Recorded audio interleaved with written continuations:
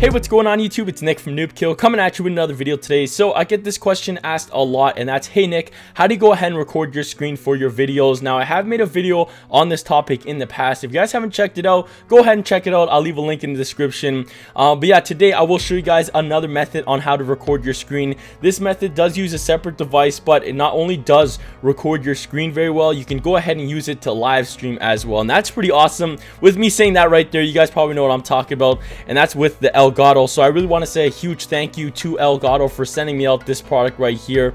Now there's two types of Elgatos you can get. They did send me out the HD60. This is the external game capture card, and there's the other one that's the HD60 Pro, which is an internal game capture card. This one you would use more for a laptop, I guess, and the other one's like for a desktop because you go ahead and insert it actually into your computer. But you guys probably heard of Elgato before. A ton of people use them to go ahead and record videos, to do live streams. It's a really great product.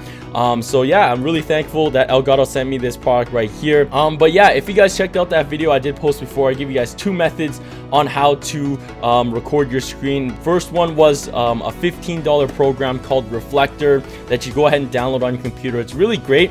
I used it for probably like the first year of doing videos on YouTube. It's a really nice program. Like I said, it's only $15, but the only problem I did run into was when I went on vacation with hotel Wi-Fi. Since you have to mirror it through Wi-Fi and everything, I couldn't get it connected to my computer, and I ran into a huge problem when I went to Vegas. So I did not want that problem to happen to me again. So the second method I showed you guys was to buy a Mac and use QuickTime. Now that's what I've been using for the longest while now, and it's been amazing. It's been really great with QuickTimes and everything, really reliable and stuff. But that being said, Macs are not cheap. My MacBook Pro cost me about $2,500, but of course anything Apple is not cheap. But this could be another alternative that is a little cheaper, and it's the Elgato, and it goes for, I believe it's about 200 bucks. Which is pretty nice. If you guys do want to go ahead and pick up one of these Elgatos, I have a link in the description that will send you to the Elgato website, and you can go ahead and pick up one of these. But we're gonna go ahead and open up this bad boy and see what comes in the box, and I'll show you guys how to set it up and everything as well. So let's go and jump right into that. All right guys, so let's go ahead and open up this bad boy. But I do want to point out as well, if you guys do want to start off like a YouTube gaming channel, not only on mobile devices, but what's so great about the Elgato, you can actually record your Xbox One or PS4 as well, and even Wii U if that's your genre. But let's do a quick 360 of the box. So here's the front, of course. We got the side. We got a look of what the Elgato looks like. On the back tells us a lot of stuff here. Of course, you can record in stunning 1080p with 60 frames per second. That's really great. It's compatible with Mac, Windows, uses HDMI. You can use this for Twitch, YouTube, and there is their Twitter, Instagram, and Facebook. But yeah, let's go ahead and rip open up this bad boy. So we're just gonna take it from the side, I guess. We're just gonna cut it right there. All right, so there it is. We started it out off. There it comes off the wrapping. How the box does open up, it comes out sideways, so pretty sick. There's the Elgato logo, and that's basically it. But here it is.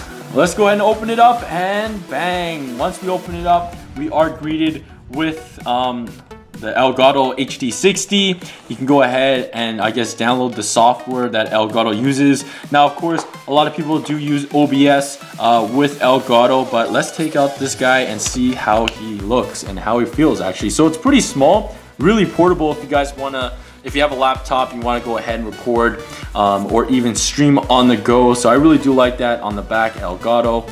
But yeah, this is how this works. You go ahead and use HDMI cables. So this is your HDMI in. You got an audio jack and also the USB plug that will feed it power, of course. And now in the box, move this to the side. We'll get back to it. In the box, it does give you that USB connector that you will plug into your computer, and that plugs into the Elgato, of course. We'll open up that later. And also does come with an HDMI cable, of course. And oh, that's pretty sweet. We get an Elgato gaming sticker. That's pretty nice. Also, we've got instructions in here. And is this box empty? Yeah, that's about it that comes in the box. So we'll put all this other stuff aside. I'll keep that sticker. That's a sweet sticker.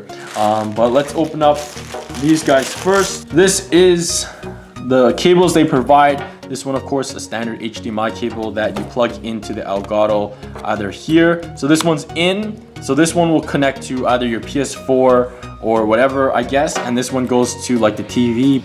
So that's how that goes. Then also you plug this in, and this is your power source. So just plug that in, and that goes to your computer and records.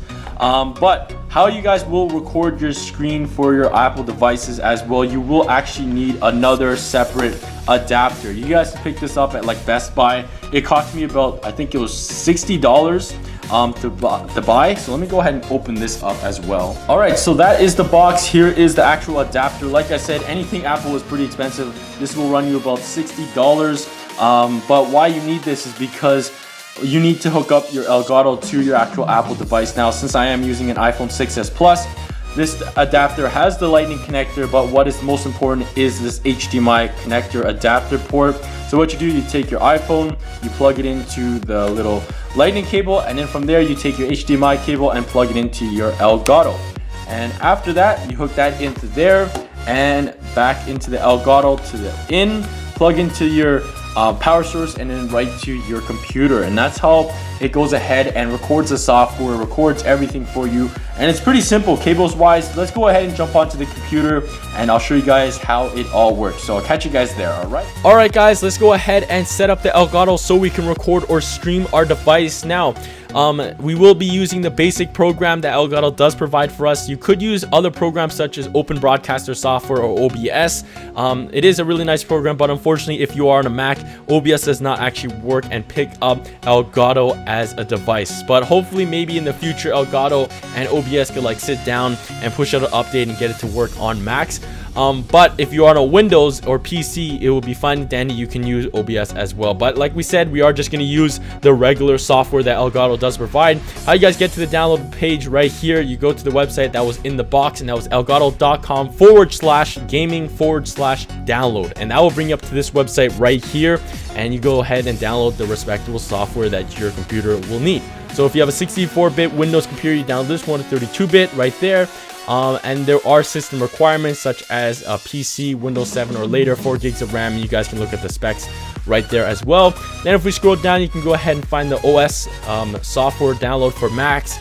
And just like the other one, we do have a public beta 2.1 with stream commands, or the 2.0.3 download version, and there are specs requirements as well. But I already downloaded the program, so let's go ahead and open it up. This is what the program does look like. You can see it says no signal right here. That's because I didn't plug in my phone into the Elgato just yet. But you can see the basic things. We got capture. You can do the bit rate right here, live commentary for your live stream, of course. And then if you want to go ahead and put a title, the game, a description, put some tags as well. And of course, there's a record button, and you can actually edit your clips as well inside this program as well. So that's very nice.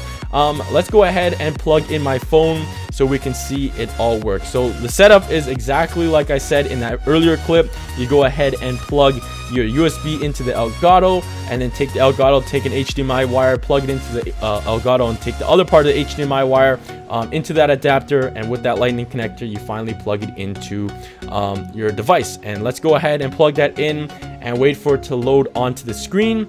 And there it is, guys, right there. There's my phone right projected right onto the screen.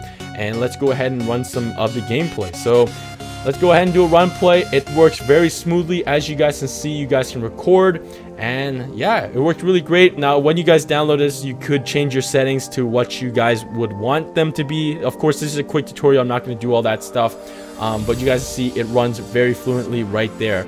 But yeah, hope you guys enjoyed this video. I really want to say thank you to Elgato for sending me out one of their products. It is very great. If you guys would like to pick up one of these products, like I said, I do have a link in the description. Really want to thank you guys for watching. Hopefully you guys think this is an alright method to go ahead and record, but especially for live streaming, it is really great. But yeah, I want to thank you guys for watching, and I'll catch you guys soon.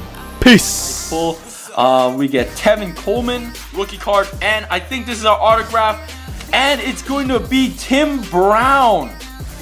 Oh man, this is our autograph relic. So this is a